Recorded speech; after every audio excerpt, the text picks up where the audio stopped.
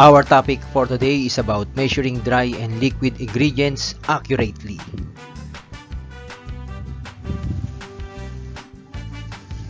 Letter A. Flour.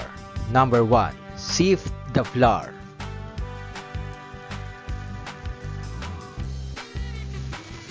Number 2. Scoop to fill the measuring cup to overflow. Do not shake.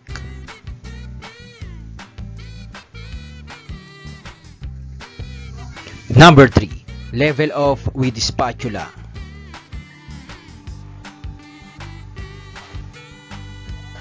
Letter B. Sugar. White sugar. Number 1. Sifting is not necessary before measuring unless it is lumpy. Number 2. Fill the measuring cup until overflowing. Do not shake the cup. And number 3. Level off with a spatula.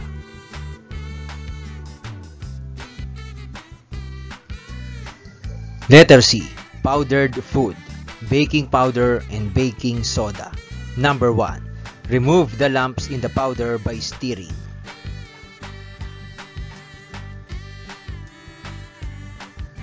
Number 2. Dip the measuring spoon into the powder.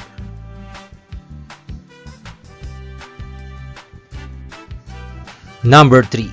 Level with the spatula or back edge of the knife or right in the can opening.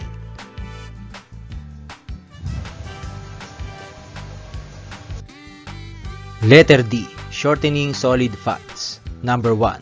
Fill the measuring cup or spoon with the shortening while pressing until it is full.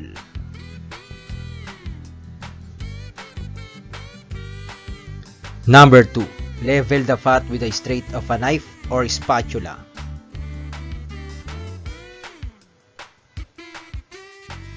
Liquid fats. Number 1. Pour oil in the glass measuring cup.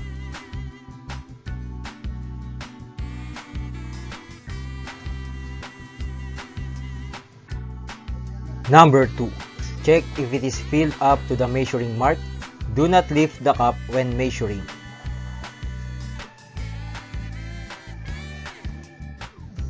Letter E. Milk liquid form. Number 1.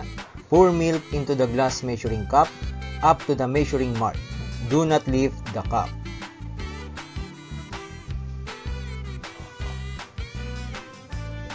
Powdered milk. Number 1. Remove lumps in milk by stirring.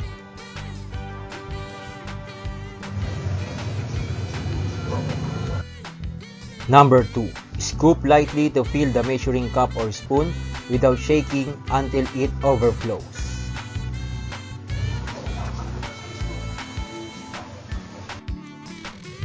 And number 3. Use the spatula or the straight edge of the knife to level the measurement.